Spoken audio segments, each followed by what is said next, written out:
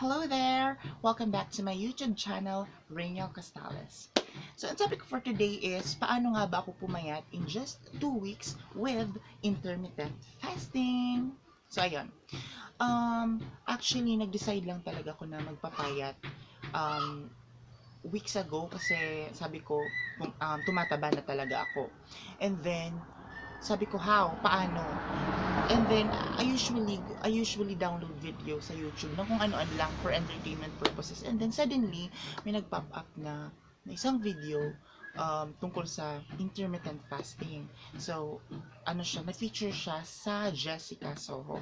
And then, pinanood ko siya. And then, parang na-encourage ako, na-inspire ako. Sabi ko, gusto ko silang gayahin. Kasi, they are living proof ng talagang effectivity ng intermittent fasting. And then after that,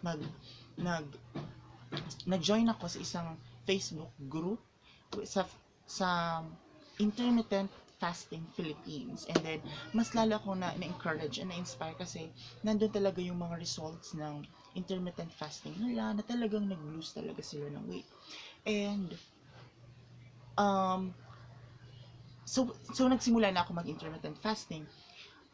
2 weeks ago, yung weight ko is 89 kilos. 89 kilos siya. So, I tried intermittent fasting. So, sabi dun sa kapuso mo, Jessica Soho, yung intermittent fasting daw, walang restriction. Yung, kahit ano daw kainin mo, within, ako kasi yung bet ko doon is yung 16-8, which is yung 16 hours diet yon. I mean, hindi ka kakain.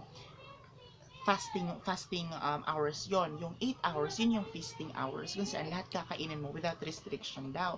Pero ako naman kasi, hesitant ako sa without restrictions kasi medyo knowledgeable naman ako sa healthy foods. So, sa feasting hours ko, ang kinakain ko lang talaga mga healthy foods, mga gulay, eggs, mga fruits, mga ganyan. And then, bihira na lang din ako mag-rice, konting-konting rice na lang. And then, sa fasting hours ko na 16 hours, I disciplined myself talaga yung mahirap, but I tried.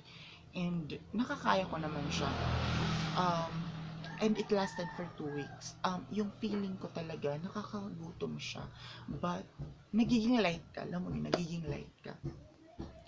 So, after 2 weeks, yung naging result ng aking pag-intermittent fasting ay naging successful. Kasi from 89 kilos down to 83 kilos na lang. So, medyo napapansin ng ibang tao na talagang nag-lose talaga. So, sana na-encourage ko kayo to have an intermittent fasting kapag sa tingin niya medyo tumataba na kayo. But, ako hindi pa ako satisfied sa sa weight kong ito dahil medyo malusog pa ako. I mean, medyo mataba pa ako. Yung goal ko, kasi nabasa ko yung tama sa height ko is 65 kilos. Yung tamang weight para sa height ko. So, ayan. So, you can join our group in Facebook, Intermittent Fasting Philippines. And talagang napakadaming knowledge ang matututunan niyo doon. Thank you! So, please subscribe to my YouTube channel, Rainiel Castales. Marami pa akong mga great videos na i-upload. And sana talaga ay